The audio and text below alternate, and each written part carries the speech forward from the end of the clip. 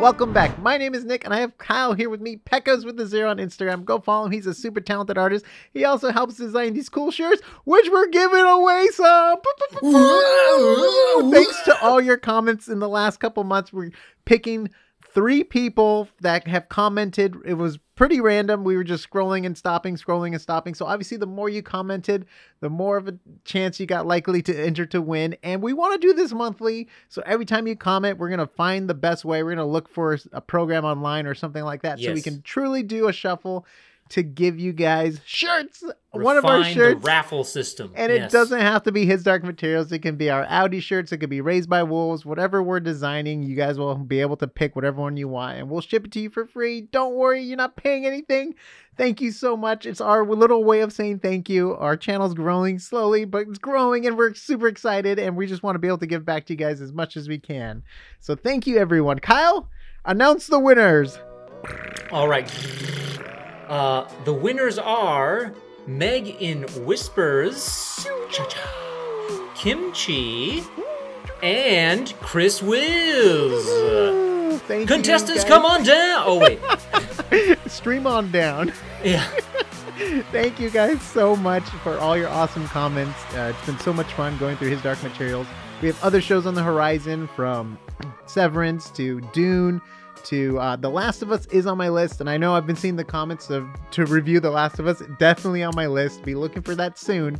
And then we're also going to be doing Succession and other shows too. There's more shows we're going to be doing. We've been trying to not do a lot and try to focus more on some. So we're seeing how we're kind of playing it out this year. We're going to get a feel for it and see what we can do with our time. So I've got homework, y'all, on Severance. I got to rewatch season 1 just to stay up on the last developments. I know. Yep. I just rewatched it and I found a thing with Milchek and Mark S. where he tells him to start to read. Oh, the line. I think Milchek has some. I'm going to stop it there. I'm going to save it for the Milchek deep dive video. Okay. So, Kyle. Comment time. We'll begin the comments. Giraffe for You says, how did Lyra and Will's love settling resolve the issue of dust seeping from the multiverse? So, okay, great question, Giraffe, for you. First off, I think they're actually 2 separate things. So it wasn't their love or settling that resolved the issue of dust. Their love was a product of that happening, right? So basically what resolved the issue of dust seeping from the multiverse is the closing of all the windows made by the subtle knife and stuff like that. Yeah, and I think in the show, also in the books, it shows a reversal pull though before that happens, but I think it's because of the authorities' hold. Because think about, the authorities kind of taken down at that point. I don't know if that has something to do with it, but yeah. Wait, you know what? Yeah, in the show, and also in the books too. In the books, also in the books, the dust starts coming back. Yeah. Wow, I missed that. No, it's fine, but I think it has something to do forgot that. with the Mulefa and also the counterbalance of dust leaving the land of the dead too. Huh. So there was there was multiple things that kind of happened all at once that just made it look like it. Yeah. Now I'm kind of with Giraffe for You. I mean, what? But why? Yeah. Sometimes Giraffe for You, I guess there are still mysteries out there. Isn't that grand? You have a great thumbnail too, Giraffe for You. Yeah. And then next comment from Marina Sundstrom says, so a demon is a literal spirit animal manifested in real world. Smiley face. That's correct. Yeah. I would say so. Yeah. That's a good summation of that. Yeah, perfect. Yeah. I wonder what my demon would be, my spirit. I just know my Patronus, my Patronus on Pottermore was a dolphin. Yeah. And I don't know how the dolphin demon would work. You'd be at sea. I would be. For the rest of your life. What do you do with the drunken sailor? What do you do? No, Nick, stop, please, for the love of God. That joke started when Nick and I were on a boat in like the bay, like Newport Beach. Oh, it was so much fun. He'd be like, "Hey, Kyle," and then I'm like, "What, Nick?" He's like, "What do you do?" I'm like, "God." Oh, it's so good. Oh, it's good times. All right. Next yes, comment indeed. for even better yes, times. next comment. So Max54520 says, "Loved the show, but I'm the bad kind. Just show no books." So someone please explain, why was the angel Balthamos dying? Was he injured in the war? And why killing the spider killed him, or was he just dying and did that with his last breath? So what we the do spider, have a Father Gomez breakdown video too, which Yes. will go really in depth, but go for it. Go for it. Yeah, so I am 99% sure that the spider bite didn't kill him. Sorry. No, you're kind of on the right path. I know the beetle was like weakening him in the books, and because he's a weak angel. That's right. From the start. So the beetle was weakening him. He also kind of didn't have the will to live once Baruch was gone.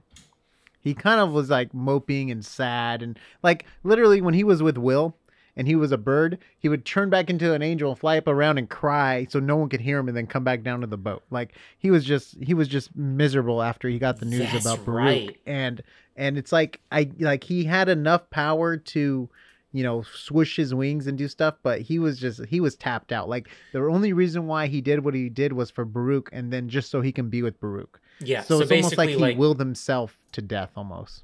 Yeah. So Max, to answer that question, he was so stricken. Yeah. Over the loss of his partner, basically, that he was just holding on for the sake of finishing the mission, and then peace out. Basically, yeah, because he knew that's what Baruch would want. Yep. He did it all for Baruch. Did it all for Baruch. All right. Taker68 says, "How did Coulter destroy those specters in episode 7? Is that a power she always had? Does everyone from their world? Why didn't she use it again against Metatron?" All right. So Taker68, you're asking the real questions here. All right. And I can tell you definitively, they made it up. Doesn't happen in the books.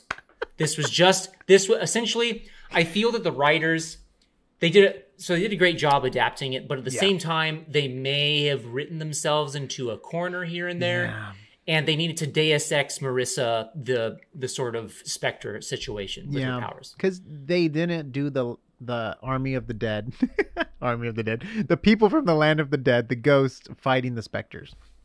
So therefore, they would need another way to balance the power of the specters, and the easiest way is just to pop them out of existence. Well, you're really good at that, Nick. Dang, that was really good. I can do it all night. So our next statement comes from Jeff Mattel. The show really failed on explaining all of this, and I believe he's referencing who's the man in the box. Yeah. And the book does too. Right. It's very vague in the book. It's very vague in the show. Like, there's a little bit more that goes on in the book, but not much more. You at least understand who that was. Yeah, it's true. No, there's definitely more in the book, but it's very vague in the book too. And it's very vague. And we broke it down the best we could in that video. I mean, we went pretty in depth. I don't know if there's any more resources for us to grab from. I would also, I would say in the book, I actually liked that because by definition, if the authority is supposed to be like God, I would say in a Judeo-Christian sense, God is supposed to be mysterious and ineffable in a certain way. So the fact that we got so little information on that kind of added to that, I felt, so it was pretty cool. And he has a cop-out. Yeah. So God of Chaos, whoa. We are amongst deities here. God of Chaos Corn says, "As someone that's never read the books, I honestly enjoyed the show, especially season 1. The final season was boring for the most part. Some parts were extremely sad, and the ending was very bitter. Kind of makes little sense to have them be the Adam and Eve and then suffer the rest of their lives without each other. In the end, it's like Will became a surgeon. Oh, nice. So he died alone and miserable? Honestly, the final episode, I did something I never did before. I felt like all the stuff had already happened. I skipped lady revealed lesbian relationship I assumed wasn't lesbian in the book. I skipped... I don't even know what she's referencing there. Mary Malone's relationship. Oh my gosh, you're right. Okay, yes. They kissed. I skipped. They learned they couldn't be together. I skipped. They were miserably living their full lives. I also really wasn't a fan of the girl they cast as Lyra. Is Lyra's death supposed to be so young? She looks 29 for frick's sake. She also looks nothing like Lyra. Also, I want to say I think that says death in the comments, but I'm not sure. But basically, the age thing, there's nothing they can do about it because of what hit the world in 2020. Yeah. And everything kind of got pushed back and schedules got all mixed up. So it was like 3 extra years added to whatever year since the thing. You know what I mean? So like, and she's right there at that age where she is going to begin to grow. So will Will, and so would other kids. Yep. And Roger for that. I mean, Roger was this cute little kid and he grew up in the Land of the Dead. It's like, do you age in the Land of the Dead? Obviously, there's nothing they could do. They could have tried doing the Stranger Things 4 where they did like deep fake Baby 11. But that would just, that there would be no Mulefa in the world. There would be no battle because all the VFX budget would go to de-aging them. That's true. But, That's true. I get it. It is a sad ending, and I think it's meant to be that way. And I think they did the best they can with the resources they had, but obviously a lot was missing in the show, especially for the 3rd season. And I kind of like it the way it's shot. My favorite season is the 1st season. My second favorite season is the 2nd season. And my least favorite season is the 3rd season because there's no Gallivespians. Okay. Right. Also, you know what? You know what, Nick? I gotta say, who knows? Maybe Illumination or DreamWorks or something will make it an animated thing. That would be really cool. Then we can get the true blue age representation. That's true. With blue eyes and blonde hair. Yes. This next comment comes from arguably my top vote for best professional wrestling alias. Alex Bain says, really been enjoying the videos. I hadn't read the books for like 16 years, maybe at a guess. So watching these videos really reminded me of aspects I forgot. Actually started listening to the audiobooks after watching. So thanks for the push. Would love to see a video on Lord Asriel. Well, we got Mr. Bain, have no worries because that's taken care of. Yeah. Well, we got something for you. Yeah. Say hello to my... Okay, no, okay. This next one comes from Summer Flower. If the Gallivespians went to the Land of the Dead with Will and Lyra, what form would their souls take as demons? Also, would their demons be the same size that Lyra's and Will's demons? Or would they be the size of gnats or fleas? I'm guessing the latter, Summer. You know how cool it would be though if they had like a cat demon and they could like ride the cat demon, or if they had demons like their dragonflies. I mean, I guess the dragonflies could technically be their, but I mean that it would be cool if they can like ride their demons. So it might hint to this. If I remember my extended lore correctly, there is another character from the other books from the Gallivespian world. Oh, okay. That has a like a flock of butterflies that are always around her, and that's theorized. It's not proven, but that's theorized that is her demon. So maybe there's something to do with that. Cool. But then again, that would beg the question: where's Lady Salmachia's and Chevalier Tialis's demons, right? Yeah, it's kind of cool, though, just the idea that they know something was left on the shore. It's not like we have to physically see it. It's like they already know, like it's been separated from them. And we already know that because of our world, right, we can't see our demons. So maybe their world is the same. It's true. Right. Maybe they would have to learn the skill. I just know Will had the power, though, because he went to the Land of the Dead, so maybe they would be able to have the power. But then they would have to find their demons, but they were due to die any second now because their lifespans are so short. So yeah, maybe there's just no point to even getting that because they'll never know, kind of thing. Yeah. Well, this next one comes from Fred Carrillo. I remember this. I remember this guy. You should deep dive into the clans of witches and how they can separate from their demons. You know, that would have been a great topic to cover, but we just did Serafina Pekkala. That's the closest we got. We just did the witch clan leader. So we touched a little bit on it, but not deeply into the culture, right? The witch culture. Yeah. Pardon me a minute, Nick. This next one comes from BMega81. I completely agree. Mrs. Coulter is the best and most intricate character on the show. Heck yes. Yes, I would have to agree. wait, he's agreeing already with us, so we're Yeah. agreeing that he's agreeing with us. We're agreeing of agreements. It's a circle of agreements. All right. The Sweet. A circle causal loop of agreements. We're all nodding our heads. Okay, next. Thank you, Nicholas, once again. No. All right. This next one comes from Avery Amadeus Jacobson. That's a name. Yes, it is. AAJ for short. Still never explained why Mrs. Coulter can leave her demon. Do you want to cover that one, or you want me to? Honestly, I think it's because she's a bit of a sociopath. Yeah. But, it's basically she wants to separate from her demon. She doesn't want to be close. She constantly puts him off to the point where she's not even speaking with him. She doesn't allow him to speak, or she doesn't even ask for his opinion at all. It's just like command. So I think just that distance she created from her soul, it's just like her not being in touch with herself. And even to the point too, when the Lord Regent like looks through her, she can lie so well about her soul where he can't even tell that she's lying, kind of thing. So it just shows like how twisted her soul is. Yeah. Right? Exactly. I mean, that's what I would think. Yeah. Yeah. So I guess, but that's the thing. It's weird because the witches obviously aren't that way, but it just shows there's different modalities in which to separate from your demon, right? Which is, but I don't think she can go as far as the witches though. Mm-hmm. And it also pains her to do it.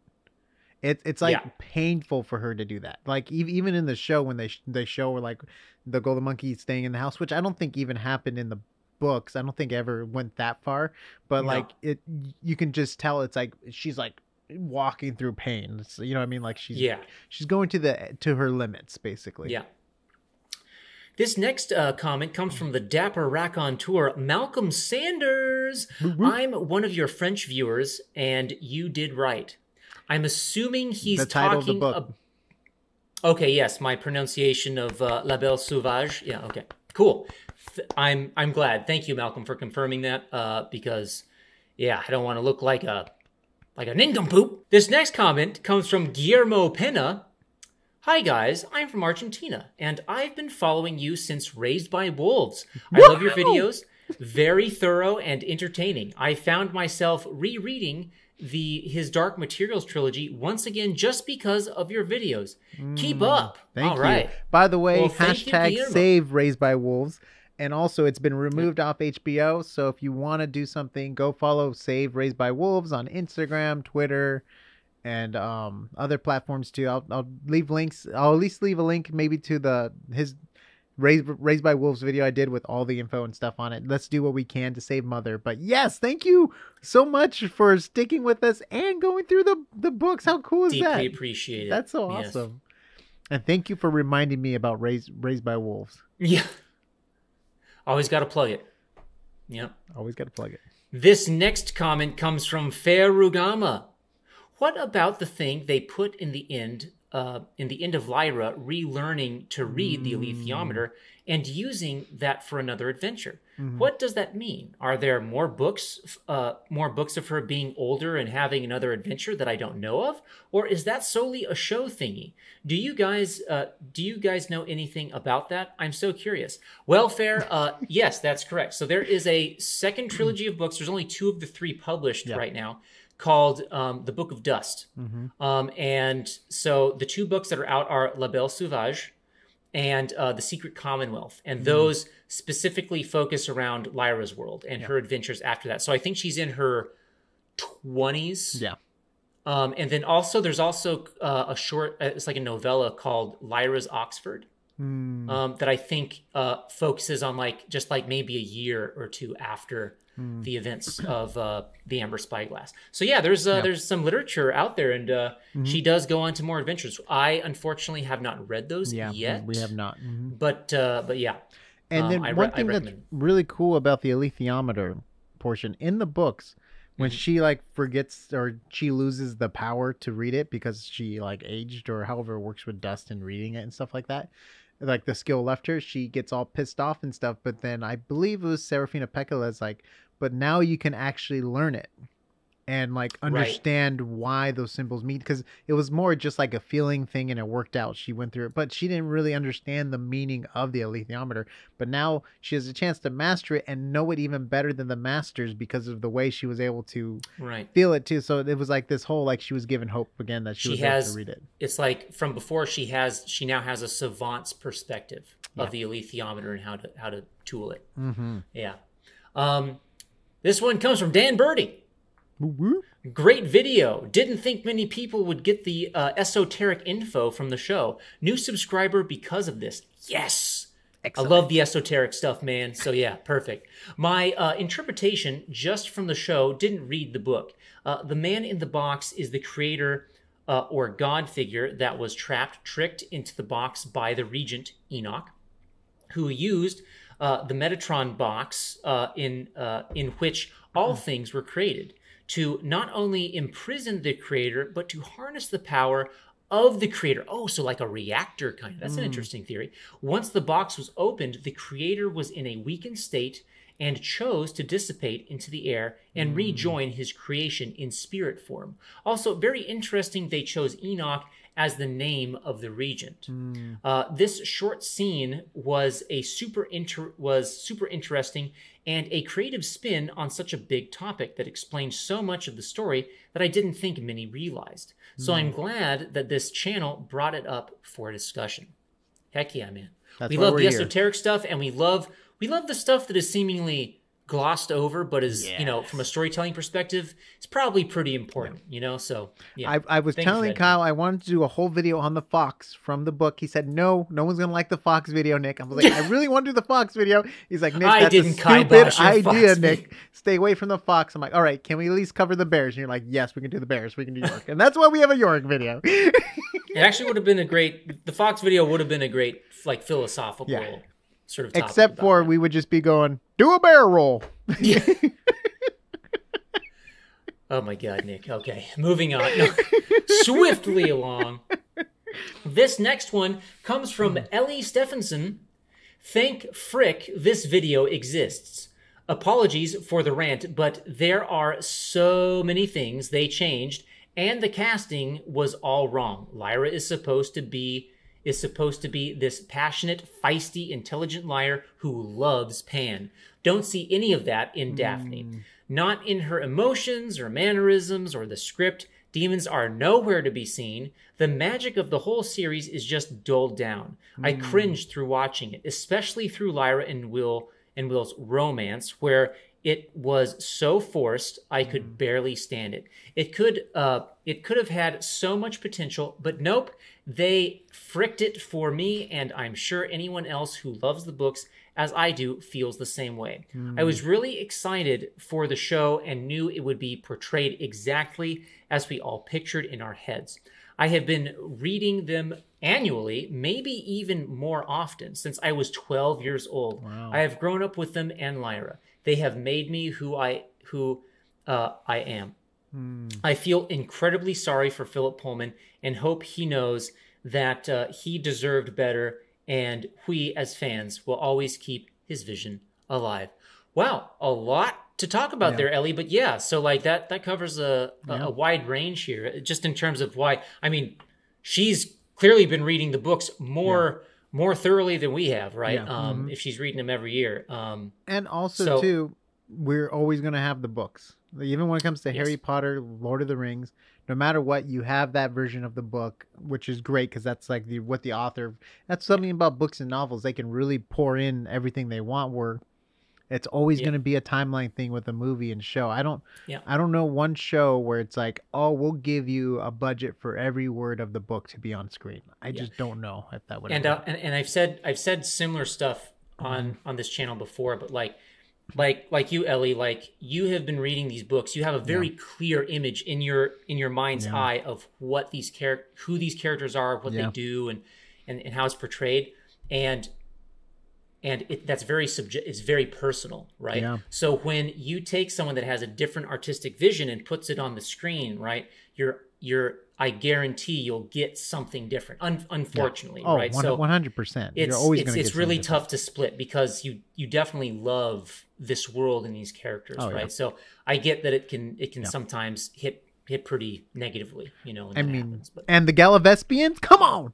Oh yeah, you know what? That's true. I mean, Nick and I had our own stance with the Gallivespians.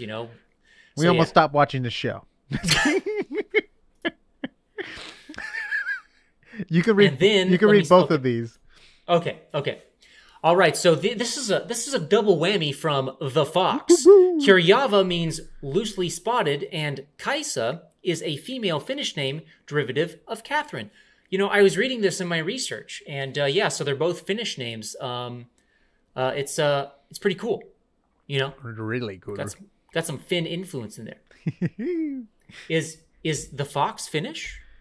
Maybe. Yeah. Who knows? Or maybe he's just a Googler. I don't know. Well, maybe we'll find out in the comments. All right.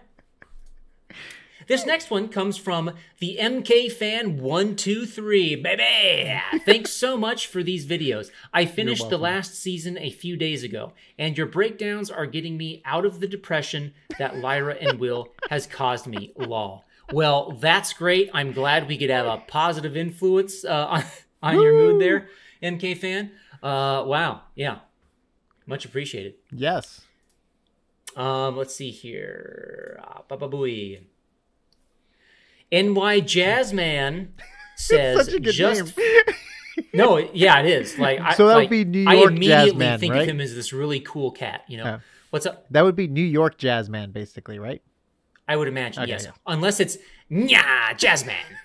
I doubt it though. We'll see. Who knows? Tell us in the comments. I kind of like that version. Yeah. That's so good. Okay. Okay, we're gonna get through the comments. We got this. Yeah, we're gonna get through this. All right. Just finished the series and enjoyed it overall. I thought Lyra and Will's doomed relationship, accented by their discovery of romantic love for each other, was done just about right considering their adolescence. I didn't so much like the resolution for Asriel and Coulter. They clearly went through a kind of major personal transformation, and I thought the show kind of teased us with the possibility that they might reunite or not, right? Yeah, I think so. That's what's so special about their story, though, right? It's their sacrifice to save the world and Lyra. Yeah, even in the books, like Asriel and Coulter, we didn't get, we got a little bit more, I felt, with the literature. We got a little bit more as to them a little hint of rekindling their old spark that they had, I think King Gunway said once, I don't trust Mrs. Coulter. Well, it's not that I don't trust Mrs. Coulter. I don't trust you. I can see you falling for her or something like that. I think he said something like that in the book. When it came to is it okay if she comes to the council? He's like, can you handle it, kind of thing. So right, that's how they played it in the series. Yeah.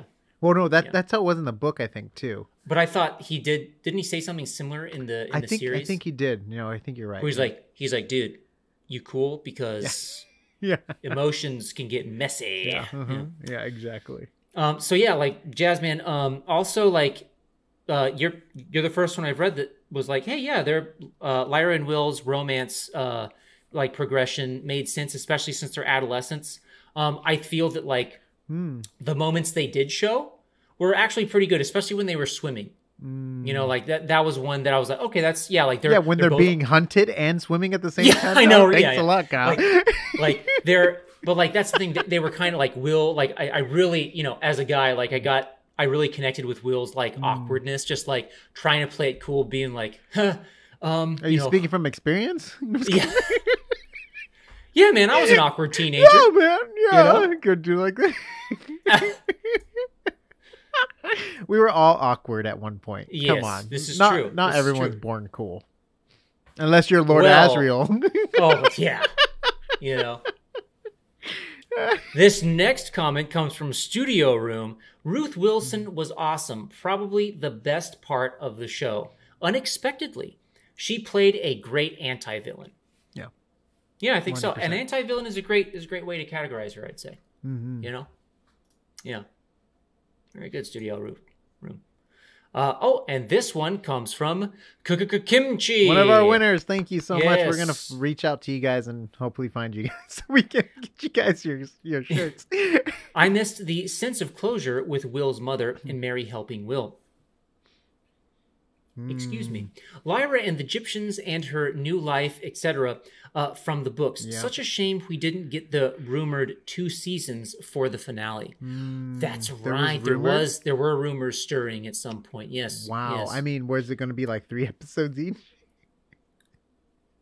Right. They might have split hairs on that one, but yeah. Man, no, I mean, that would have been cool, but I mean, it would have been great if we would have got that would be 14 episodes because there was like 7 episodes, or was there 8? No, there was 8 episodes. Yeah, right? yeah, there were 8. Like, because I think Kimchi brings up a good point because I mean we've seen some comments here that are like, so wait, that's it. You know, like there's not. I don't think people got a lot of sense of closure, right? Like what she's saying. So, I don't know. And then this comes from Meg in Whispers, another one of our winners, Cha-Cha-Cha. Nick has great, genuine energy. Thanks for these videos to you both. You know that's what? all Kyle. He really, Nick really, you know, from the day I met him, he's always come with that real grade A energy that it's just Can't get rid of. contagious. You just can't get rid of. You can't even scrub it out. It's on your skin forever. Okay. Implanted in your brains. Thank you for that. Thank you. This next one comes from J.O. Towner. Thanks. I need to watch all of your videos on this series since I never read the books, but I will eventually. Yes, they're great books. I was curious if any humans actually live on Svalbard, which is around 23,000 square miles of landmass north of Norway. Yep, around 2,500 people call it home. What do they do there? Definitely a place better suited for bears. Yes. And you know what, O-Towner? That's a great question. I might even find myself Googling later on to figure out what it is the industry is on Svalbard. Yeah, I mean, they must deal with the bears a lot. I mean, you would think they had jail cells for people. Yeah, that's true. So they definitely capture people. Yeah. And maybe they fought wars together. I don't know. That's a good question. Also, I have a theory. Oh. So if you've ever seen the world map of Lyra's world, it looks like it's a flooded version of our world. Oh, interesting. With some minor geological changes, right? So I'm thinking that because there's not really an ice sheet depicted. I don't know if that's the map style, but it could be that Svalbard has less, like there's less of an ice shelf in the world, but there's still like snow in the north, right? So I think like there's humans like habitate up north more. Like I don't know. Oh, interesting. It's it's funny because you would think they would have less of a pollution problem than Will's world. Right, but that's the thing. Flooding may not have been due to pollution. It may have been to the, you know how each axis of the Earth, each different world is different. It formed differently. Right. It has a different history to it. Yeah. So this next one comes from Dwight Man. Stop playing with lights. I'm waiting for a Last of Us video. I know, it's on my list. I just thought that was funny. in reference to one of Nick's shorts, I guess. Yep. So, one of my shorts. By the way, we are posting shorts here and stuff. If you see them, please give them a like. I would like to boost the shorts a little bit. well, Dwight. You know we're working on it. So don't you worry. It's in the works. They're coming. And this is our last comment of the feed. Says, y'all probably figured it out by now, but Man in the Box is an Alice in Chains. Woo! That's like our 50th comment. I love it. Hell yeah, man. That it is. That was a part of my high school experience. Man in the box. Man in the box. Man in the box. Thank you guys so much for all of your comments. We really enjoy reading them and going through them. This is the way we like to do it with answering the comments. We just think it's fun and interactive.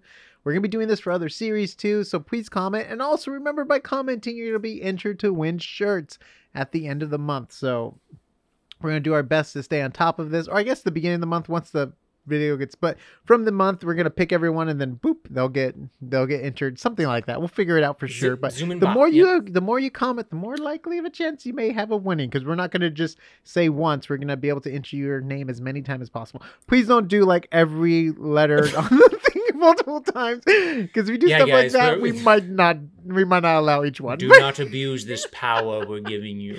But go to Instagram, Pecos with the Zero, to check out Kyle's artwork. He's a super talented artist. He also helps design our shirts. Go to AsArt.space to see all of our cool shirts, from his dark materials, Severance, to Raised by Wolves. We have our bears. We love bears here, so we have a lot of bear stuff. And then we're also going to be doing some cool Dune shirts coming up, and some other fun stuff too on the other shows that we're covering. So subscribe to get all the updates. Go to Instagram, follow Kyle, Pecos with a Zero, and we'll see you on the next AsArt. Yeah! Burning Box.